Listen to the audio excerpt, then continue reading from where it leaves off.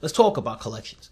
Now, collections are one of my favorite parts of the library because it gives me a lot of flexibility over what I do.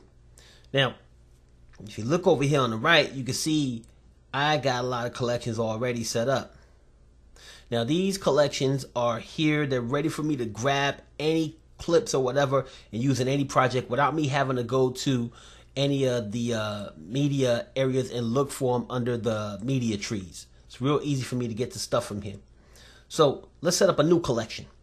First, we're going to click on the Create New Collection button. Now I'm going to call this one Virtual Reality Sets because I got some virtual reality sets that I want to add. And I'm going to click OK. All right, now if I want to, I can go to photos right here and I can go find my virtual reality sets here. Just click on this. And then guess what? I could just start dragging these bad boys one by one over to the new one I created, virtual reality sets. Just let it go and it'll be in there. But I'm not going to do that. All right. I want to set it up in folders, kind of like they're set up in folders already. So if I want to set them up in folders, I need to do a little bit of work to get that done. Now, what I'm going to do first is I'm going to go to Import. When I go to Import, I'm going to go to Scan for Assets. Now, the reason why I'm doing this is because I can go to a location where I want to go specifically and get a specific folder of information. So now I'm going to go find my virtual reality folder. So I know it's under Elements, Photos,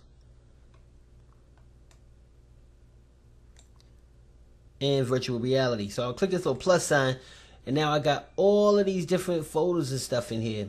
All right. So I'm not going to just select Virtual Reality. I want to select each folder one at a time because I want to select different subfolders and create different subfolders.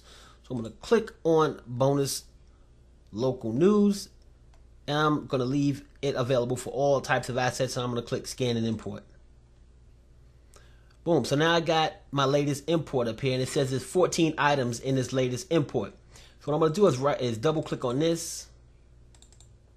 Let's right click it. My bad. And click on Rename. So I know it's called Bonus Newsroom. And hit Enter. Now what I'm going to do is drag it to my virtual reality sets. And notice there's no arrow, no caret next to it. But once I drag this to it, bam. I got a little caret. And now if I drop it down, I got the extra folder here, Bonus Newsroom. So I can just keep doing that and adding more subfolders and more subsets like I did with all of these bad boys right here. All right. Easy way for me to get to my files. Collections. I want to hug you.